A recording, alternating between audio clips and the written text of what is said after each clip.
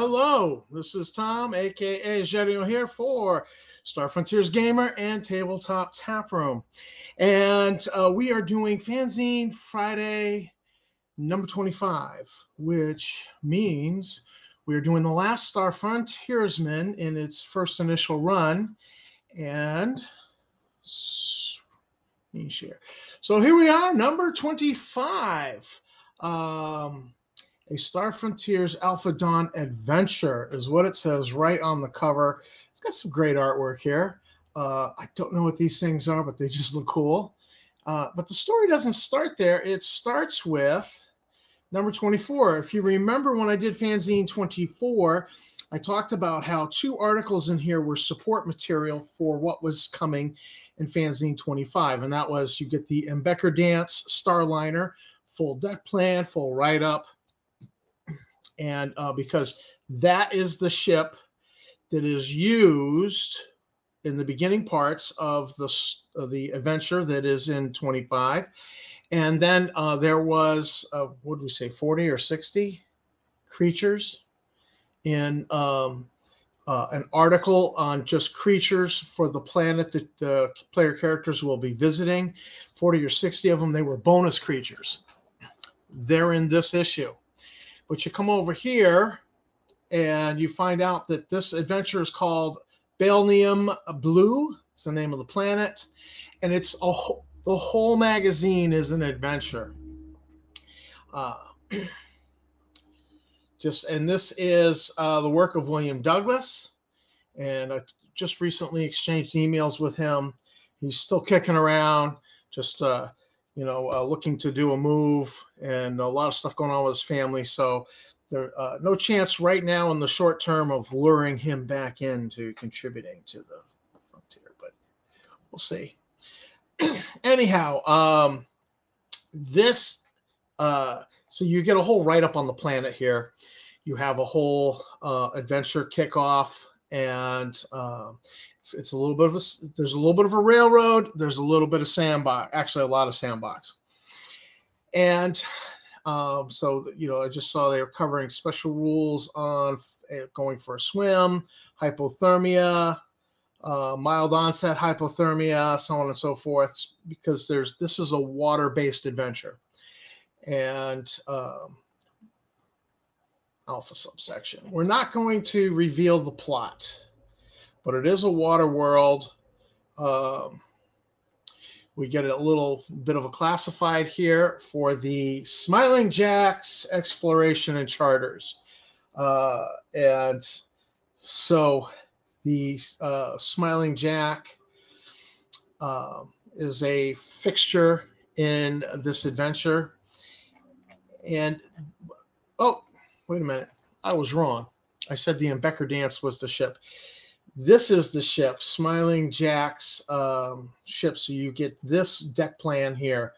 I was mistaken when I said the Embecker Dance. I could have swore it was the ship used. And that was why it was so cool that you had that support material in issue 24 for issue 25. But you still have the support material there. You got like 40 or 60 creatures detailed. Here they've emergency equipment tables and so on and so forth. This is a tail first landing ship. Looks to me, if I had to guess, just looking at the side view, I would say we're in the hull size 3 to hull size 4 size range. So right up on the ship, and some artwork, some cool underwater artwork. There's some underwater ruins. I'll say that much. And I love this. Look at this cross section of that. I mean, it's just really kind of cool stuff. And you could use this as the map and just flow chart it. Just circle areas, make a flow chart. And so it's a water-based civilization was on this planet. So there's a lot of discovery and exploration going on here, which to me, that makes for a cool adventure. Yes, I've done things like Port Lawrence CSI. That's not so much exploration, but police procedural murder mystery type of game, and those were fun. Example of a Natha cuneiform. So, oh, cuneiform. I mean, I thought this was going to be like a transistor circuit or some sort of thing. But some examples of the cuneiform, the written language of the people that were there. You're exploring their ruins. And then we get some of their technology and how it works. You know, this is very, what was that?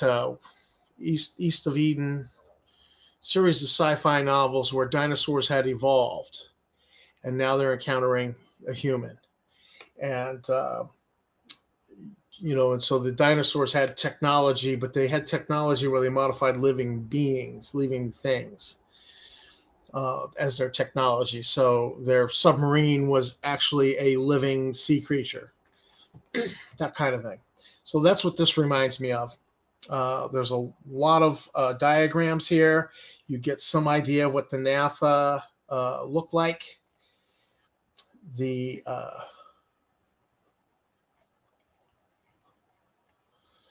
lot of examples, illustrations of their equipment.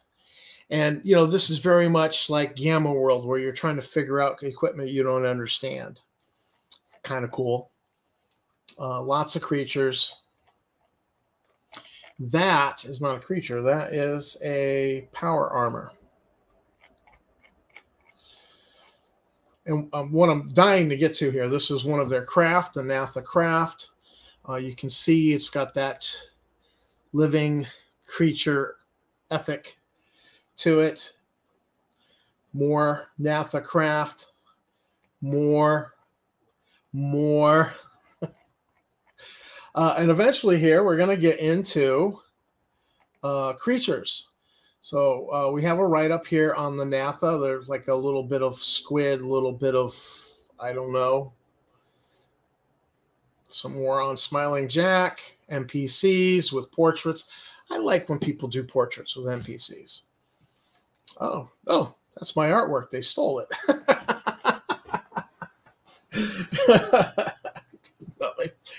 They probably have my permission to use it.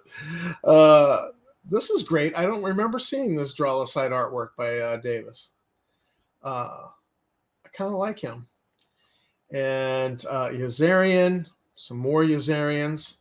Hey, I drew that picture. Pretty sure that's mine. Oh, that's Davis. I think he was copying one of mine. Has my fingerprints on it.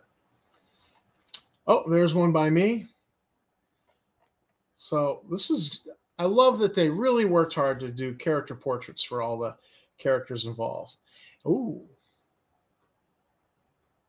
That reminds me of somebody else's artwork. So this Cahill Hishram, I believe that's a DeviantArt artist. And this is the section, this is the most amazing part about this whole thing. So you have this massive sandbox of a planet. You have a civilization that appears to be in ruins, and you're investigating it very Gamma World style. You know, so you have all of that, but you have in this section another huge boatload of creatures. And we already had bonus boatload of creatures in issue 24. These aren't the bonus creatures. These are the creatures written for the adventure. Altogether, I think it's like 160, 180 creatures between the two issues of creatures created for this. It's like Ben Gorman, you know, sit down before you hurt yourself. I mean, you clearly had too much time on your hands, but nobody's really complaining because better to have too many creatures than not enough, right? And they scrounged for artwork for these creatures too. They really did. So they really worked hard at this. And I just think they knocked it out of the park. 180 creatures. It's mind-blowing. And then they didn't just stop there. They developed technology that's kind of a creature, you know. It's crazy how much background work went into this. Just page after page after page of creatures. Like, this is kind of cool. What is that called? the armored ray. So it's like a cross between a turtle and a rayfish. Just upon and upon and upon and upon. Just more and more and more. And then final words from the editor. Um, so you have some end credits here and final words. As the editor of the Star Frontiersman for the past 6 issues, I've had a blast working with all the writers and artists and fellow frontiersmen. My goal when I was asked to take over as head editor was to get the magazine back on track with a more regular release time. Little did I know I was to encounter several roadblocks to my goal. I had also decided that I would publish all of the remaining material in the Star Frontiersman queue that I could, as I was not receiving any more material at the time. All of this was and is the subject to change as life happens. So with some planning, a little arm twisting, and a little begging, I was able to secure more material and art for the past issues 20 to 25 together. I found great covers and great artists to fill those gaps. William Douglas did a great job. And, so I had been a major contributor up till, my break with Larry Moore. And so, if you need content, do you have a theme? Do you, are you doing spaceships this month? Are you doing such and such? Well, what are you doing? All right, I'll write something. I can write something. And, and I can bang out usually the short articles. Just give me an idea. I can write on it for a couple of pages. So he really had a struggle, and he was cleaning out the back catalog of submissions, stuff that we had kind of maybe pushed aside for one reason or another. We felt it was incomplete, needed a heavier editing. So he really had a job, and he did a monumental task here with the Star Frontiersman from issues 20 to 25. And he needs to get a shout out for that. So William, I have an idea of what sort of a task you had and how big it was. And, I got to say, you did a great job as editor. Changing Frontier, this is a handing off of the baton to the Frontier Explorer. And Baleneum Blue by Ben Gorman. So this is just a little bit of like fiction, to kind of set the stage that they threw on the back page of the issue. So that is Star Frontiersman number 25. It is a complete adventure with supporting material in the previous issue. So all told, taken all told, I mean, you can just print this one issue and use it as a module. You don't even really need those bonus creatures, but you can. You can just take this and go, and it's a Star Frontiers module from the word go. But it is a massive sandbox. You have a whole planet as the sandbox, and a mystery of a lost civilization going on there. And it's not your average thing because it is a water world. It's a water adventure. And so you can place this. You don't have to use the setup for this adventure. You could just have the PCs, the player characters are part of a scout service, and they're going out and probing the dark, exploring, and they find this planet and they land on it and they discover things, and maybe they have some problems along the way, and total adventure. So if you're looking for something new, like I've not fully read everything in here. I understand the basic outline of it. Like if you were running it and you're saying, oh, geez, Tom's in my game and I need an adventure that he's never read because I've read all the modules, right?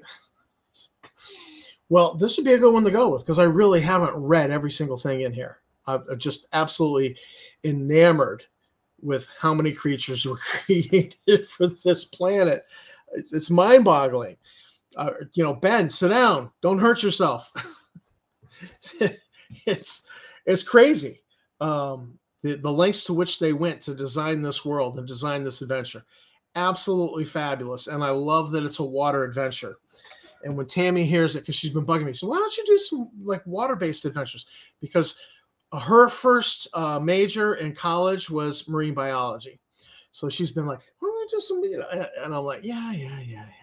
So she's gonna be like, you've been sitting on this? How come you haven't brought this out?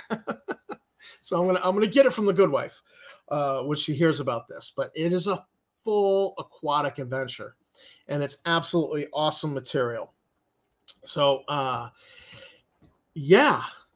this was a great high point for them to end the Star Frontiersman on, and I salute Ben Gorman. I salute William Douglas. These guys were like, all right, Tom over at the Frontier Explorer think they're all that in a bag of chips because we were trying to raise the bar and present a much more professional kind of magazine. So we were trying to raise the bar. So we were like, yeah, we're doing that. And they were like, they think they're all that in a bag of chips. Yeah, I'll see you more professional, and I'll raise you. And this was definitely we got raised in the poker game, so to speak, if I could use the metaphor. This was absolutely a high point for them to end the Star Frontiersman on. And, again, I salute my fellow frontiersmen. You guys did a great job. And we should aspire to do more content like this in the future. So, good on you guys. So this is Tom from Star Frontiers Gamer praising. Awesome piece of work. Very, very sandboxy. Little bit of a railroad in there. Not too bad. And but excellent adventure for you to use. And it's very sandboxy, so you can linger here as long as you like with your campaign. Very, very sandboxy. And there's so much material, so much support material for you with this to run a game. Just absolutely. And I'm sure that after you've run a game and the PCs return back to civilization, you could do a return to Bale Neon Blue. In fact, Ben, if you're out there, why don't you write that? You don't have to create the creatures. You just got to create the story idea. Maybe a location or two. Return to Bale Neon Blue. That would make why not? Or Bale Neon Blue Strikes Back. I'm sure there's something that could be done. And so much work has been invested in creating this setting. Why not reuse this planet? So, Ben, if you're out there, give me a shout out. We should talk. We should talk about a return to Bale Neon Blue. Why not? I mean, it's absolutely fabulous material. So, Tom from Star Frontiers Gamer signing out. I want to thank my subscribers. You guys are great. Thanks for watching this video. Hope you guys continue to enjoy the Fanzine Friday as we go forward. I'm debating whether I want to just review a few Dragon magazines for the Star Frontiers content. They're not technically fanzines. Or do I want to just jump straight over to the Frontier Explorer? Maybe we'll go Frontier Explorer. Chime in the comments. And I haven't fully made my decision yet. So I guess we're done with the Star Frontiersman. And I'm going to say I will see you in the frontier and maybe even on Bale Neon Blue.